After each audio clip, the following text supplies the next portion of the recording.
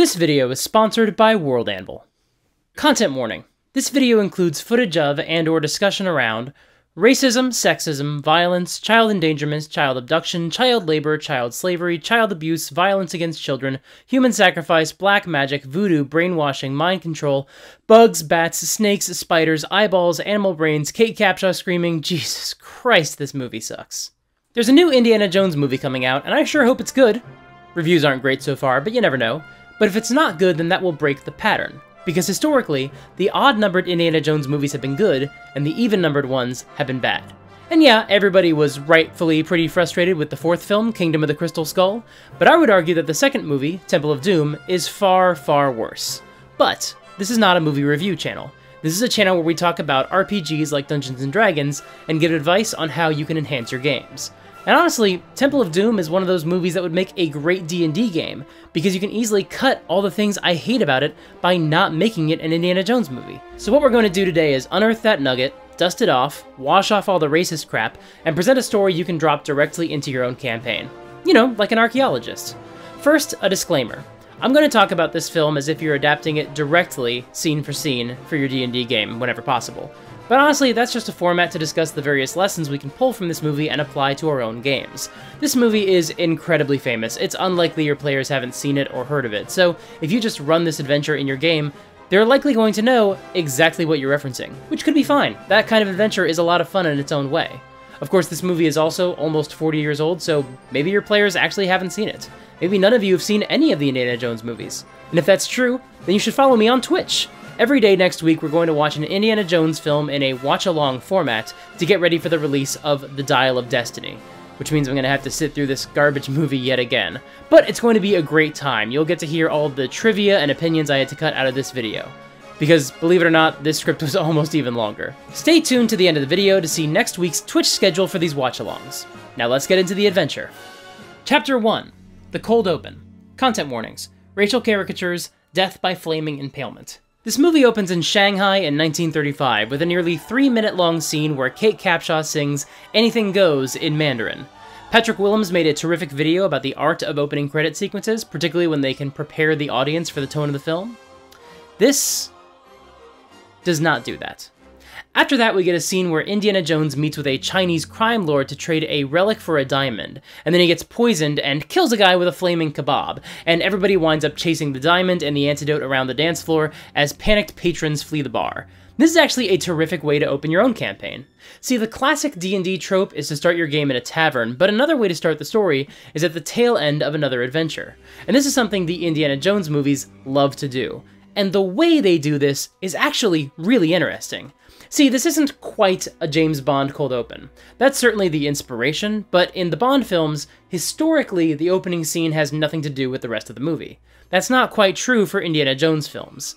In these cold opens, we usually see something that will have some sort of impact on the rest of the adventure, either establishing a detail we'll want to remember, or introducing some key characters. But he's still usually on the tail end of a totally unrelated mission. I played in a campaign once where our DM started the game with our party just reaching the magic item we'd been sent to obtain, and then having to escape from the dungeon, just like in Raiders of the Lost Ark. A cold open is also a really fun way for players to get used to their characters by starting them with a combat. That gives them the chance to get their feet wet and learn how to play the game without putting pressure on them to also start writing down every name they hear. Strangely, starting with a combat might be a lot less intimidating than just dropping the party into a tavern and expecting them to roleplay. Although, technically this adventure does also still start in a tavern. Another great lesson we can learn from this fight is that, honestly, it isn't a fight. The goal isn't kill everyone. That doesn't give our hero what he wants or needs. Instead, our heroes have a couple of really clear motivations. Get the antidote, and get the diamond, respectively. The rest of the scene is just dice rolls to see if they're able to get the objects they're looking for. When they fail a roll, a bystander accidentally kicks the item away and it slides further across the dance floor. It's also fun that one character finds the item that the other character wants, which coincidentally is a fun way to make sure the player characters have a reason to work together. But I really wouldn't recommend you count on this. You can't rely on a random series of events linking your heroes together. Otherwise, you get somebody like Willie Scott, who really has no reason to go on the upcoming adventure. It's one thing to thrust them together through circumstance, but really, the only reason Willie even leaves the bar with Indy is because she has the antidote. That's the reason she's in the rest of the movie, and that's probably just too unpredictable for D&D. You can't really plan on that. You can't control who will find which item when it's probably all going to be determined by random rolls of the dice. Anyway, they bust out the window and land in a car driven by Indiana Jones's sidekick, Short Round. I wonder what that actor's up to these days. Mom, I just won an Oscar! They race to the airfield, where Dan Aykroyd boards them on a plane, and they barely get away from the Chinese gangsters. Hey, did I mention that the lead gangster's name is Lao She? That is such a frustratingly good joke. And it's also a fantastic example of out of the frying pan into the fire storytelling. Sure, you got away, but you know, you're still in trouble, you just don't realize it. This kind of twist and reversal is terrific, and it's especially important to learn how to do this if you're not playing a game like D&D with the binary pass-fail mechanic of the D20, but instead something with degrees of success, like a Powered by the Apocalypse game. Once Indiana Jones and his pals are asleep, the pilots dump the fuel, you know that thing airplanes can do where you dump all the fuel mid-flight, and then they parachute out of the plane. Our heroes have to escape by inflating the emergency raft and leaping out onto a mountain, and then they ride the raft down the mountain until they fly off of a cliff and land in a river, safe and sound. If you're thinking this movie is awfully silly so far, yeah, it is, and honestly, that's fine. And you're gonna wish it had actually stayed silly, because it's gonna zag on us. Chapter 2, The Plot Hook. Content warning, child abduction. The party washes up on a riverbank, and they figure out they're in India when they're met by a very severe-looking old man. He guides them to a village, and immediately the villagers start begging them for help. We don't get any subtitles for this scene, but some emotions are universal. And obviously there's a white savior narrative at play here, so in your games, just don't make everybody in this village a person of color, and you won't run into that issue. But besides that little detail, the sequence where they arrive in the village is terrific. I've talked before about how a lot of players, especially new players, want their characters to be perceived as heroes. That's part of their fantasy. But if they just walk into town and everybody is already desperate for help, so desperate that they all start chanting and crying and lamenting and pawing at them, not to hurt them or pick their pockets, but just to make sure they're real, well, it's going to be deeply unnerving. This isn't one quest giver saying, "Thank God you're here." This is an entire community viewing your arrival as the answer to their prayers. You are literally their last hope. That's really impactful, and this film demonstrates how, honestly, frightening that would be. If this is the reaction of the people seeing a stranger, what the hell has happened here? Another great detail is this old woman who grabs Short Round and starts crying and trying to get him to safety. That's a great bit of foreshadowing. The villagers agree to guide the party to Delhi, but first they want to take them to Pankot. They say that evil people have taken over Pankot Palace, which Indiana Jones thought had been deserted for 70 years. But the old man says the palace again has the power of the dark light. Men came from the palace and took the village's sacred stone, which protects the village. We get a description of the stone, which is honestly another great technique for a MacGuffin hunt. If you're sending your party after a magic item, give them a description of it so they know what they're looking for. And then we get a bit of exposition around why this stone is so important. As soon as the stone was taken from the village, the wells and rivers dried up. The crops and the animals died. And then there was a fire in the fields, but it was just a distraction, so men from the temple could enter the village and take away the children. Setting aside the, again, white savior narrative and the mysticism, objectively speaking, this is a nearly perfect plot hook. There's only one thing it needs: a ticking clock. Some sign that the children are still alive, but also a way to clearly establish that they are in active danger. And really, this is only the best plot hook for players who want to help people out of the goodness of their hearts. Some players might need more convincing than that. Which is why, that night, an emaciated boy staggers back into the village and collapses into Dr. Jones's arms, and repeats the word Sankara, as he hands Indy a scrap of a tapestry or something, before his mother appears and whisks the boy away. We learn that the boy escaped from the palace, but that there are many other children who are still there. And Dr. Jones rolls a history check and figures out why this stone was taken. I think that somebody believes the good luck rock from this village is one of the lost Sankara stones. What is Sankara? Fortune and glory, kid. We will learn later that this art depicts Shiva handing a priest 5 sacred magical stones to help the priest go forth and combat evil. I've spoken about this before, but a lot of D&D adventures offer multiple plot hooks, each designed to entice a different type of player. Here we have 3 plot hooks, which line up with the same types of plot hooks we often get in published adventures. First, the practical plot hook. The party doesn't know how to get home, and the locals will guide them, but first the locals need a favor from the party. On the way to Delhi, you will stop at Bangkok. Bangkok is not on the way to Delhi. The second is the humanitarian hook. The people of this town have been through a horrible ordeal, and someone needs to help them. Children. He says they stole their children. The third is the mercenary hook, because some players are only interested in gold and rewards and are motivated purely by greed. So how do you hook them into a story? Fortune and glory. Chapter 3, The Role-Playing Encounter. Content warnings: snakes, blood, and severed body parts. The next day, the party heads to Pankot Palace riding on elephants. Willie has a meltdown, so they camp for the night. As they talk, the elephant pokes and prods Willie with its trunk, which I only bring up because it leads to this genuinely great gag. I said, cut it out! I hate that elephant. On the road the next day, they find some statues that are ornamented with fresh blood and human body parts. The guides get spooked and run off, so the party walks the rest of the way to the palace. This is actually really clever, not just because we're about to have a bunch more NPCs and having the guides there too will be too many to keep track of, but also because some stories aren't going to line up, and it's good to remove the villagers so the heroes don't have a chance to ask more questions about what the villagers believe and compare them to what we're about to hear from the people in the palace.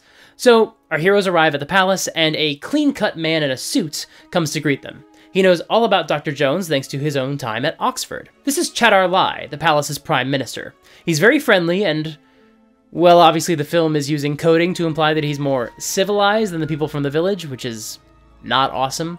But of course, if you strip away the cultural context and drop this into your D&D game, then objectively this is a great reversal of expectations. The palace is not at all how it was described by the locals. They're flattering the heroes and treating them well. Willie has dollar signs in her eyes and wants to marry the Maharaja for his money because she sucks. Of course, your players will probably not be so easily influenced by these trappings. They might see these folks as even more shady as before. But even if that's the case, it's still a fun reversal that can put the heroes on their back foot. It also makes the heroes feel like heroes yet again. The palace staff isn't dismissive of these heroes as just a bunch of meddling teens. At least in Dr. Jones's case, they're giving him a lot of respect. And whenever you do that, it actually does help knock down your party's walls, and they just might start to let their guard down, because players like to feel like heroes, and like they're being recognized for their great deeds. So then our heroes are treated to a feast at the palace. There's another guest in town, British Captain Blumbert, stopping by on a routine inspection. There's clearly some resentment there from Chadar Lai about being part of the British Empire. But you know, if you want an action movie that actually offers an interesting perspective on the British occupation of India, don't watch an Indiana Jones movie for that. Watch RRR instead. We meet the Maharaja, who is actually a child. Yet another twist. Sure, your players might be suspicious of these folks. Just because they're well-mannered doesn't mean that they're not abducting kids. But you know, can this kid be responsible for that? Something is clearly weird here. This is not adding up. And then the feast begins and... Okay, you know what? The exposition is intercut with the food gags, but we're going to focus on all the exposition first, because I need you to focus on that before we get to all the other stuff. We learn that this palace was involved in a mutiny against the British nearly 70 years earlier, but even long before that, it was once the home of the Thuggee cult, which apparently performed human sacrifices to Kali, but they were wiped out by the British more than a century ago. Now, fun fact, the Thuggee weren't invented for the film. There's historical records about them, although whether they were real or an invention of British propaganda is a subject of some scholarly debates. But setting aside the fact that their depiction in the film is, shall we say, the subject of a great deal of artistic license, Kali especially is an important figure in Hinduism, and she certainly isn't the Indian version of the devil, which is how the movie treats her. But again, take this out of India and drop it into Faerun or Wildemount, and this scene totally works. Because Indiana Jones also asks about the Sacred Stone in a very careful way, because he doesn't trust the Prime Minister. That's probably the same reaction your players will have. Just because doubt has been removed from the child leader doesn't mean we won't expect his second-in-command to be secretly evil. And you know I love it when villains sit down with the hero for a nice dinner and talk very carefully, and so I love the way Chadar Lai counters Indiana Jones's not-so-subtle questions. The villagers rock, and the old legend of the Shankara stone. You're all vulnerable to vicious rumors. I seem to remember that in Honduras you were accused of being a grave robber rather than an archaeologist. Look, sorry if it's a spoiler to call this guy a villain, but his name is Lai. This movie is produced by the same guy who gave us a loner named Han Solo and a bounty hunter named Greedo. You should know what's up by now. But the Maharaja interrupts and basically says, hey, I once thought these thuggy stories were just myths to frighten kids, but then I learned they were real, and I was ashamed to learn these things had happened. They will never again happen in my country. Fun fact, when you learn about misdeeds in your own hobby or industry or country, you can just say this, it's kind of the perfect answer. I didn't know it was real or didn't realize it was a big deal, but then I learned more about it, and now I'll help make sure it doesn't happen again. That's all anyone is ever asking. But, more relevant to our purposes of adapting this movie to D&D, Indiana Jones sincerely apologizes to the Maharaja, because sure he mistrusts Prime Minister Lai, but the Maharaja is clearly innocent and well-meaning, and he's a ruler, and he's being a pretty gracious host, and Indy has seriously crossed the line. And actions like this will also help the party like the young ruler. He is young, and I'd argue we immediately feel sympathy for young kings or emperors because we suspect they're in over their head, but then we see that he's wise, and he's also no-nonsense. These are two terrific traits to give an NPC to make the player like them. Interlude. Holy God, this movie is racist. Content warnings. Gross out food, snakes, beetles, eyeballs, animal cruelty, animal death, and brains. And racism, obviously. I know, Oreo, I don't like that it's racist either. Okay, let's talk about the horrible foods served in this feast. Honestly, maybe just skip this chapter if you have a sensitive stomach. First dish, snake surprise. A big snake full of smaller living snakes, which are eaten live and whole. Next dish, beetles. Side dish, Willie asks for something simple, like soup, and the soup they bring turns out to be full of eyes. And for dessert, chilled monkey brains served out of the monkey's severed head. And no, if you're curious, people in India don't eat eyeballs. Nobody eats living snakes, and definitely nobody eats brains out of actively rotting monkey skulls. Those last two foods are actively deadly to eat.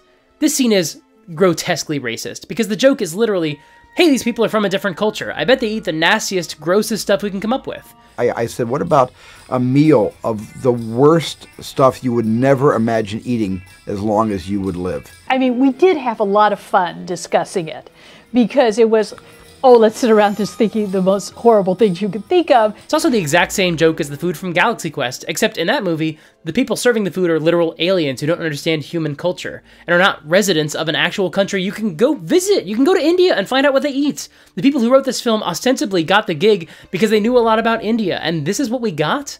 George knew about our interest in India. We had traveled in India, and we were collecting Indian art and so forth. The worst stuff you would never imagine eating. It also kind of works against the point of the scene. In theory, you could argue that this is a sign that the people who live at the palace are bad guys who secretly do blood rituals and human sacrifices. Spoilers. And the fact that they eat these gross foods so casually is a way to show the cracks slipping in their disguise. They can't even pretend to be normal. That's how far gone they are. Or instead it might indicate that they just don't care if they get caught. Kind of like Hannibal Lecter hosting a dinner party and describing the food with a bunch of double entendres. And if this was your D&D game, you could do that. Make sure your players are comfortable with gross out food descriptions before you deploy these sorts of descriptions, but that could totally work. But again, that's not how the scene plays. We still assume that the Maharaja is innocent, but this food is being served at his table. Indiana Jones, the expert in other cultures, makes no comment on all this gross food. He doesn't even react to the snakes, which, given his fear of snakes, is kind of a huge oversight. So this movie is trying to imply that this is considered normal for, I guess, the high society of India. And honestly, that idea is even more gross than the food itself. But this is actually a pretty easy fix in your game. You could basically imply that everything they learned about the evil palace was a red herring. Perhaps the villagers told you that the prince eats human brains, but then you get to the palace and you learn that chilled monkey brains are a delicacy here. Sure, it's gross, but it's just their way of life. We're so sorry for the misunderstanding, but there's nothing nefarious going on here. You should still be very careful of racial coding, but if this were a dragonborn palace or a lizard folk community, you could have them eat whatever the heck you want. Go nuts. Because those aren't generally inspired by real-world cultures. So the idea that they'd eat things that humans wouldn't is a lot more palatable. No pun intended. Of course, creating an entire culture to replace the racist caricature from the movie could be a lot of work, but it's worth it. After all, it's not just that this movie is insensitive, it's also way too over the top. As we saw from those meals, this community is pretty unbelievable. You could honestly do a lot to make it feel more authentic, which could perhaps fool the players into thinking that this palace is not the source of evil. Of course, you'd need the bad guys to get their lies straight, you need to figure out the timeline and keep track of who in the palace is a member of the cult and who isn't, and it would be really nice if you could have articles separating each of these, which of course you can do all of that if you sign up for today's sponsor, World Anvil. World Anvil is an online toolkit that does all the things I said. Articles for each character? Sure. A timeline of when the palace was evacuated and when the people returned to it and when the cult began? Absolutely. They even have dice ruling tools that you can use to play the game right off of the website. And they support a number of great game systems, so you can run this adventure in 5th edition, Pathfinder, the Conan RPG, whatever you want. And World Anvil is offering a discount to viewers of this channel. If you visit worldanvil.com/supergeekmike and use the promo code SUPERGEEK at checkout, you could save 40% off of any annual membership. Once again, that's worldanvil.com/supergeekmike and use the promo code SUPERGEEK. Thank you so much to World Anvil for sponsoring this video. Chapter 4. Traps and Hazards. Content warnings. Death by hanging, spiders, and bugs. So many bugs. Indiana Jones visits Willie's room and gives her some fruit, and then we get a truly terrible flirting scene that makes no sense at this point in the film. I have nothing to add. The scene is bad. Moving on. But then Indiana Jones gets attacked in his bedroom by a man with a garrote. Short Round gives Indy his whip, which is then used to hang the thug from the ceiling fan. Grim. But this makes sense, right? If the king's advisor is a cultist, then maybe anytime he gets wind about the characters asking about the cult, one of those party members will be attacked by assassins during the night. Indy goes to Willie's room and finds a secret passageway leading into a dark tunnel. Indy and Short Round pass through a chamber full of bugs, and then they get locked in a room with a descending ceiling and spikes coming out of the ceiling and floor. Willie Scott has to go back through that bug room and put her hand into a slimy hole full of bugs to open the door. I hate this sequence so much, it's so gross, but it does have one of Harrison Ford's most unhinged line readings. We are going to die! Willie opens the trap and joins them in the room, but then Willie's butt bumps the trap and the room starts closing again, but they get away at the last minute, and Indy grabs his hat. It's iconic. And okay, let's assume you want to put this trap in your game. You totally can. Indiana Jones movies do D&D traps better than any other franchise. We should talk about that some other time. Now, before just dropping this into your game as is, you might want to, check and see how people feel about bugs before you do this kind of thing. But also, I think you should make it more of a challenge for the people on the outside. Maybe instead of the room being full of small little bugs, the players outside could get attacked by some kind of monster. We could keep the bug theme, if you want, and make the attackers a couple of fire beetles or giant spiders. That would probably be fine. But the core idea totally works. You divide the party, one set of players are in trouble thanks to a trap, but the others who can help are tied up with some sort of encounter. You'd want to find a way to make it clear how the trap can actually be solved from the outside. I'm not sure how you'd do that. If you have any ideas, leave them in the comments below. But the main point is, let's give our people outside the trap a more practical challenge, rather than just grossing them out with a bunch of bugs. As with everything in this thought experiment, replacing Willie Scott with literally any other character vastly improves things. If you think I'm exaggerating, you should know that the Clone Wars cartoon ripped off Temple of Doom for a 2-part episode arc, and replaced her with Jar Jar Binks, and it was a huge step up. Chapter 5. The Evil Ritual. Content warnings. Body horror, human sacrifice, black magic. The party makes their way through a spooky cave and finds themselves looking down into a truly spectacular piece of set design. This is the Evil Ritual Chamber. Again, they name drop Kali a lot, so don't do that for your games, but this could instead be a ceremony to Tiamat, or Orcus, or Vecna. Honestly, D&D has a bunch of great evil gods you could use instead. Have a gas. And then we get the ritual scene. The Maharaja kneels in front of a priest who honestly looks a lot like how Kalorel the Vile looked in the 4th edition adventure Keep on the Shadowfell. So it looks like somebody else also found some D&D influence in this scene. This is Mola Ram, and he chants to Kali and plunges his hand into some dude's chest and rips out his still beating heart, without even leaving a scar. Then they lower the still-living victim into lava, and the heart bursts into flames in Mola Ram's hand. Listen, again, setting aside the fact that this is meant to represent an actual real-world culture, and there's a lot of thoughtless stereotyping in this film, I won't deny that it's a hell of a villain introduction. He's only been in one scene, and you immediately know pretty much his whole deal. Oh, and then we see that the cult has 3 of the sacred stones our heroes are looking for. The stones glow with magic, but honestly that's a bit less shocking than, the magic we just saw. But it does seem to confirm that these are the Sankara stones. Also, the legend apparently says that when the stones are brought together, the diamonds inside them will glow, which gets Willie excited about sticking around. Honestly, at first I thought this was so unnecessary. You don't need to give people an incentive to be heroes after they just saw that ritual. But then I realized, yeah, actually you do. Players are deeply risk-averse. They don't like to lose characters. So if they're only motivated by greed, and then they see what just happened, they're gonna leave. Unless you tell them something like, there are diamonds inside these stones. It's not the best fit for our purposes, really, because your players won't be able to bust open the stones and take the diamonds without letting a village suffer and die. Well, they could smash open the other 2 stones, I guess. But you can still get the same effect through other ways. Maybe just put a bunch of gold somewhere nearby, or give one of the priests a badass magic item for the players to covet, and they'll stick around to get their hands on some loot. Actually, we're also about to find out that there are some gem mines beneath the temple, so that could be a great way to incentivize your players to be heroes. Chapter 6. The Villainous Plot. Content warnings. Child abuse, child labor, child slavery, blood, brainwashing, mind control, voodoo, and one of the bad guys in this scene is a white guy in brownface. Once the ceremony is complete and the worshippers clear out, Indiana Jones makes his way to the idol to take the sacred stones. But then he hears screams from further into the temple. He investigates and discovers all of the stolen children, who are enslaved and forced to work in a mine. So the miners are miners. That's another Galaxy Quest reference. Is Galaxy Quest secretly a Temple of Doom remake? No. And then Indiana Jones, Short Round, and Willie are all captured by the cultists. You don't have to do this in your games, don't force the players to get captured, but if they do happen to fail their stealth checks, you can maybe use this as a framework for what happens next. The party is locked in a cage with some children who aren't yet working the chain gang, and we learn why. The children are being made to drink blood and fall into the black sleep. Awake, but a living nightmare. It's brainwashing, basically.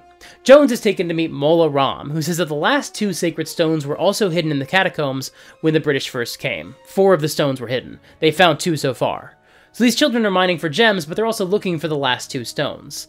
We also learn about Mola Ram's plan. He wants the cult to rule the world. Specifically, he seems keenly interested in tearing down all of the other religions. This is a great escalation of the stakes of your story, not just because of Mola Ram's plan for the rest of civilization, but also because there are 2 more stones left to be found, and you can imply that their power will grow exponentially with each stone they recover. And then Indiana Jones is force-fed blood, but he doesn't drink it. So the Maharaja tortures him with voodoo. Short Round puts a stop to that, so the priests whip Short Round and Dr. Jones, and then Jones is force-fed blood again. This time they just hold his nose closed. Kind of weird they didn't try that the first time before whipping him and torturing him with voodoo. That might be a plot hole, unless you think that maybe these characters are just happy to find any excuse they can to hurt people. Not really a plot hole then. So Jones convulses for a while, and then he relaxes and starts chuckling. And look, let's briefly talk about mind control in D&D. First of all, you should not force this plot beat to happen. But if you're telling a story about mind control, this is kind of an excellent get-out-of-jail-free card to avoid a TPK. The bad guys don't want to kill the heroes because they can make use of everyone they find. Well, except for Willie, but we'll get to that in a minute. So you can have a party member get mind-controlled in your game. Or, you know, have the bad guys try to control them and have the player make a saving throw against it. And if that player succeeds, who knows, maybe the character will just play along to see what happens. Not necessarily, but you never know. But of course, mind control is a big issue for some people. Any story beat that implies a loss of agency can really rub some players the wrong way, either because it goes against the fun they find in the game and they just find it frustrating, or because it's actively upsetting or triggering. Additionally, there are different forms of mind control in D&D, and they can be frustrating to different degrees for different players based on whether or not they get to do cool things on their turns, or if they have absolutely no part to play in the game for as long as they're mind controlled. I've talked about that before, and honestly, I might just make a whole other video about the different kinds of mind control in D&D, but this is actually something that I bring up in my Session 0 conversations now, whenever I'm starting a new campaign, because I need to know upfront whether some players really don't like being mind controlled, so I know not to target them with those kinds of spells. Some players love to play along when their character is successfully mind controlled, and others really don't. And that's okay, because this is a game. Make sure you know what your players like and don't like before you push these things on them, especially with something as delicate as taking away the ability to choose what they want to do in a role-playing game where deciding what you want to do is the entire point of the game. Chapter 7. Silencing the Intruders. Content warnings. Brainwashing, child labor, child abuse, and human sacrifice. They hold another ritual, and Jones is actually a participant this time, chanting along with the cult. Sure, he's in some sort of trance, but he's not a mindless zombie. He's been made into a believer. He's, like, into it.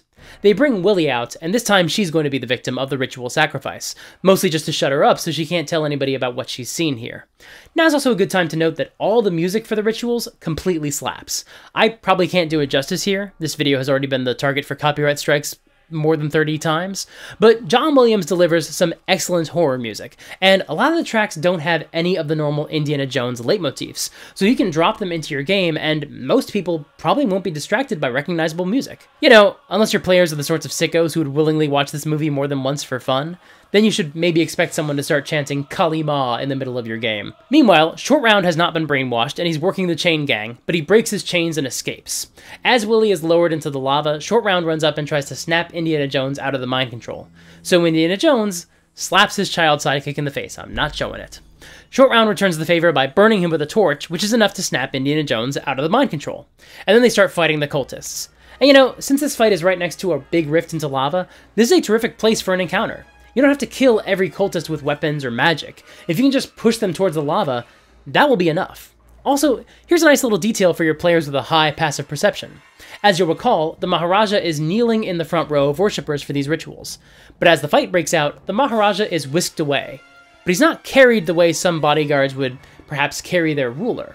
He's grabbed by the arms and dragged off. There's a hint there that perhaps he's been brainwashed, which players may have already guessed given all the brainwashing we've seen. You can probably make it even more explicit. Maybe through the players eavesdropping or interrogating a guard or in the process of getting captured, they can actually learn that the young ruler allows the cult to act freely because they have him under their mind control. But that's an interesting wrinkle to this adventure as well, and one that would be fascinating to watch your players wrestle with. How many of these cultists are brainwashed, and how many are true believers? Clearly Mola Ram is bad news, but all these people chanting on the other side of the lava pit are probably innocent people who were just made to be participants. Honestly, that's probably why the filmmakers put those worshippers on the other side of the rift, to make sure none of the innocent people would be killed by the heroes. But D&D games don't play out in the same linear way that movies do, so you don't know how players will unpack this issue of who is brainwashed and who isn't. And that might be frustrating for the party not to feel like they have all the answers.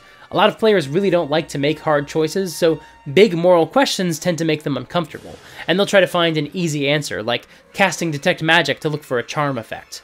Which, honestly, actually, that would probably work. And that's fine, you can reward those sorts of attempts if you think they make sense. But also, if you're just trying to run a more straightforward adventure game, some simple coding can help a lot.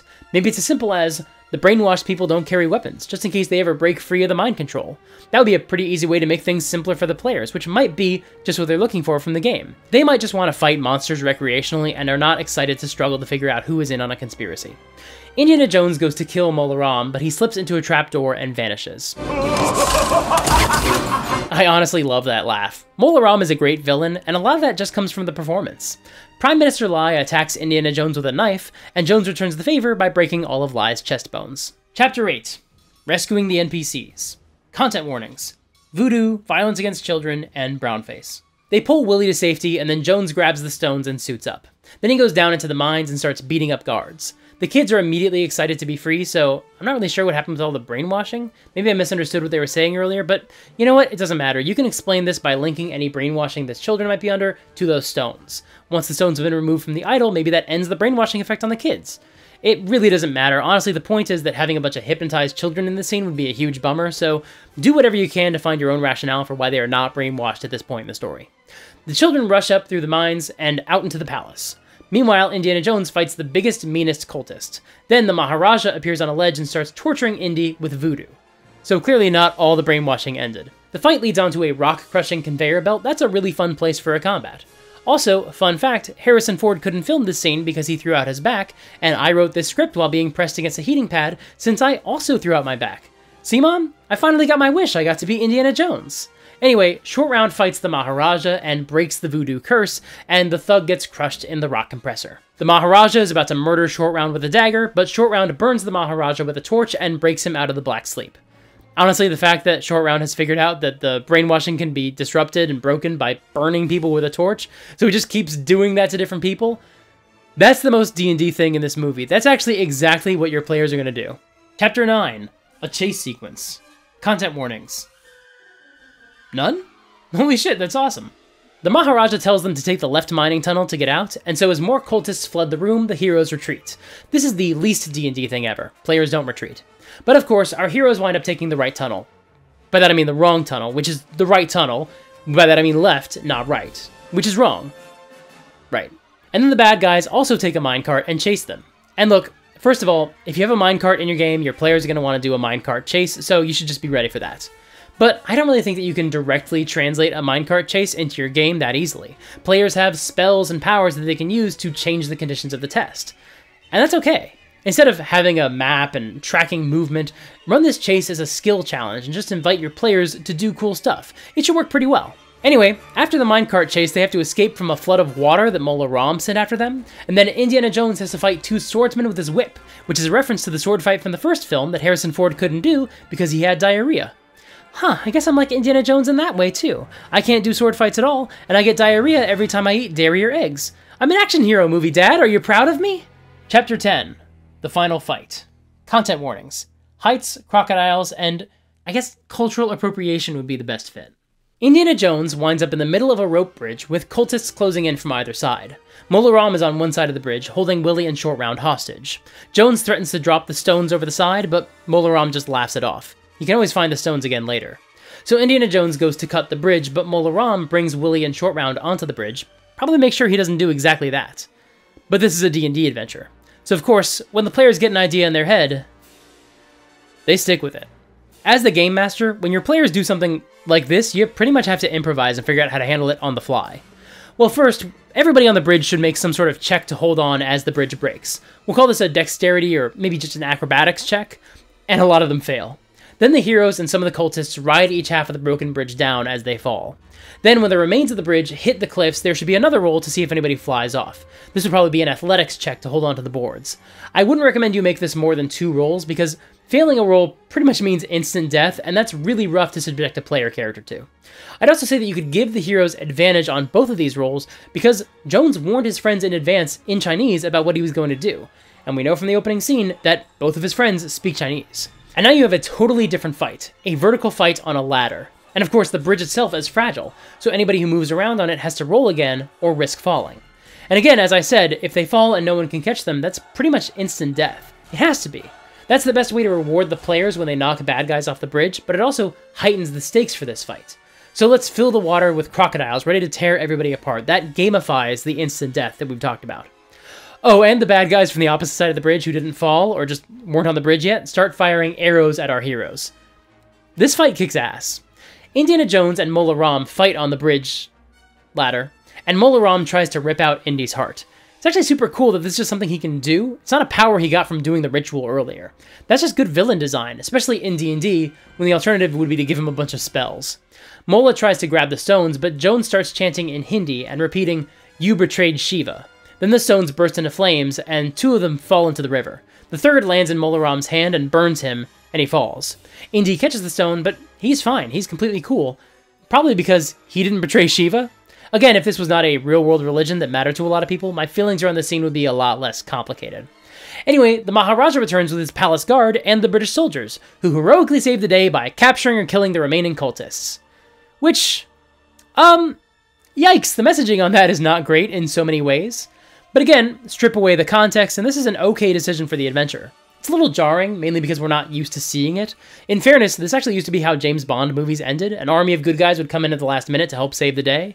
But in this case, it's also a nice reward to the players for rescuing the Maharaja. Of course, he could just go back to the palace and get help.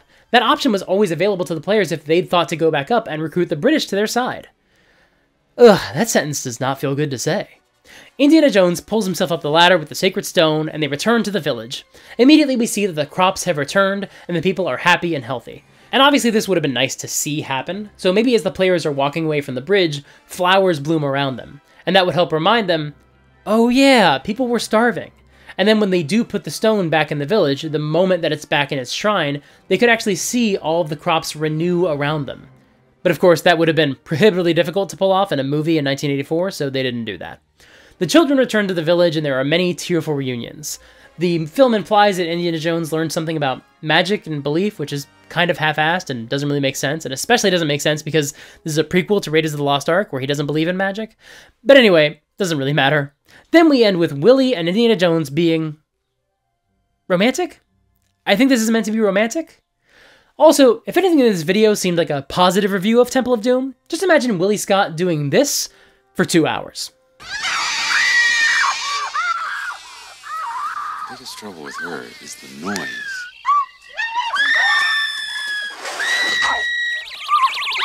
Jesus Christ, that was all from the same scene. Also, imagine going from Marion Ravenwood to Willie Scott. What a downgrade. Thank you so much for watching. Videos like this one are a lot of fun, but they do take a lot of time and energy. I had to completely re-record this video when I could not get the voiceover only version through the YouTube copyright system, which means I had to film and edit this entire video twice. So if you want to support me, I would really appreciate it, and there are a few ways you can do that. You can subscribe and ring the bell. That helps you see the new videos as soon as they come out, which makes them more likely to get recommended to more people, which helps the channel grow. You can support me financially on Patreon. At higher tiers, you can even suggest video topics. Based on a conversation we had, one of my $50 patrons wants to see a video where I talk about the lessons we can learn from film noir, so I'm currently doing some research for that video. That one should be a lot of fun. If you can't support me financially, that's okay. You can still join my Discord server and be part of an awesome community. You can also sign up for my newsletter and follow me on Twitch. Like I said at the top of the video, we're going to watch these movies on Twitch next week. You can pull up your own copy on Blu-ray or on Disney Plus or Paramount Plus and watch along with me.